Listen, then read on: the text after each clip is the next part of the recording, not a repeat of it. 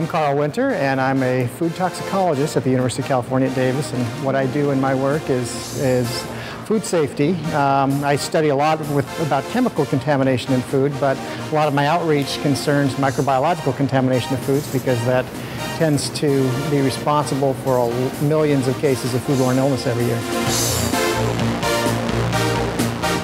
I've always been musical, and after about 20 years of getting away from the music, I decided to try to incorporate music as a way to educate about food safety. And it's been a lot of fun. It's been wildly successful beyond any dreams that I had. It's the type of thing that if you tried to do it, you would fail miserably, but as long as you don't try so hard, you kind of let it go where it goes. The Department of Agriculture has its own song, the USDA, which is derived from the YMCA, and more recently they've provided me with some funding to study how to incorporate the food safety music into traditional food safety educational curricula. We received 3 years of funding. The project is just finished, although we've got a couple of papers that we're still working on, and we looked at different audiences in the different states. So we looked at food service workers, we looked at culinary arts students, we've looked at high school students, we've studied after-school summer care programs with kids as well. And we've finally gone beyond just anecdotal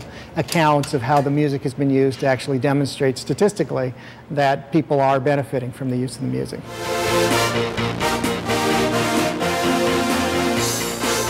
When I first started, I had no vision of using this as a real educational tool. It was more just a fun activity, a hobby for me, directed more towards my academic colleagues. But as I have continued doing this over the past 10 years, I have found that kids are particularly receptive to these messages, and it's a great way to get information out. Some chef is gonna hurt someone before the night is through.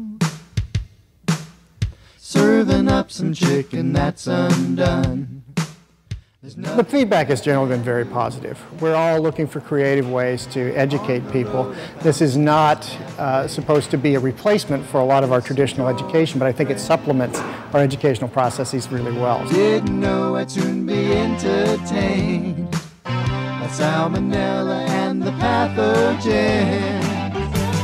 There's gonna be a stomachache tonight. A stomachache tonight, I know.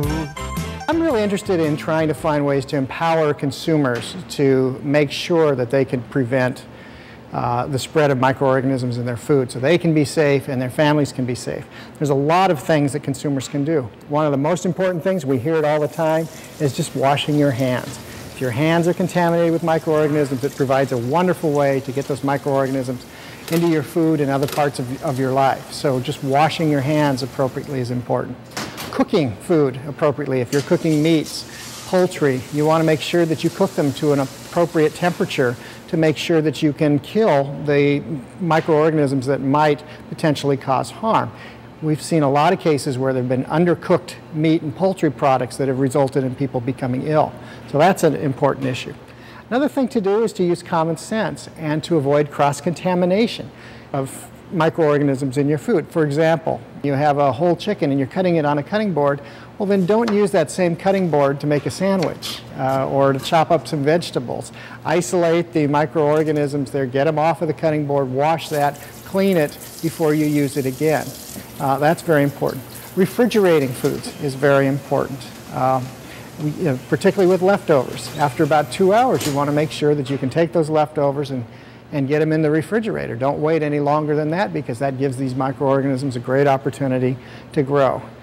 So these are just very simple, common sense methods. I'm not the only person in the world who has ever considered these, but I think the music does provide a way to supplement a lot of the other information about that. Please visit foodsafe.ucdavis.edu to learn more about Carl Winter, his research, and his music. 12 Diseases That Changed Our World. Available today from ASM Press at eStore.asm.org.